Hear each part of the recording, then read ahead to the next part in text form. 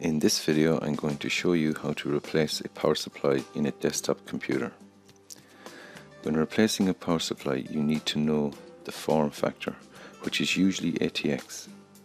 You will find this information on the side of the power supply or in the user guide that came with your desktop.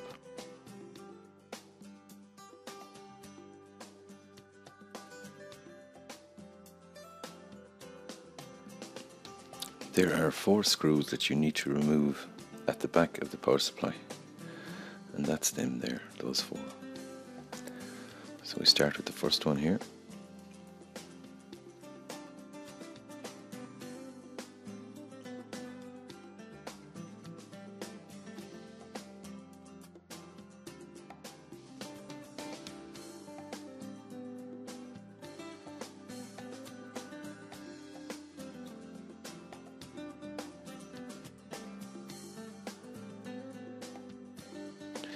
So just removing the second last screw here.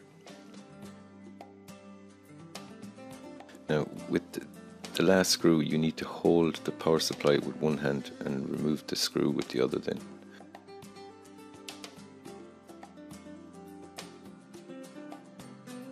So get a firm grip of the power supply in one hand and remove the screw and it comes out. It's fairly heavy, so be careful.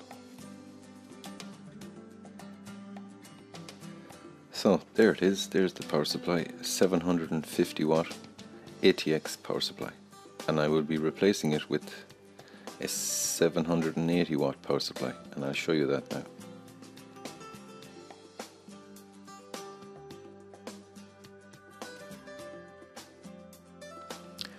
So here's the new power supply, a 780 watt ATX power supply.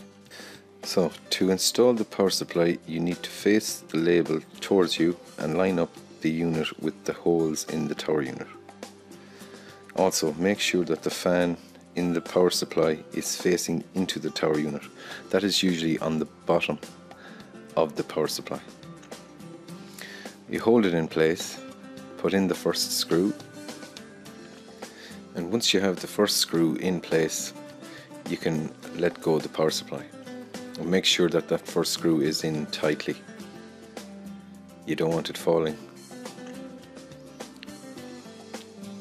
Now you can put in the second screw. You can take your hand away.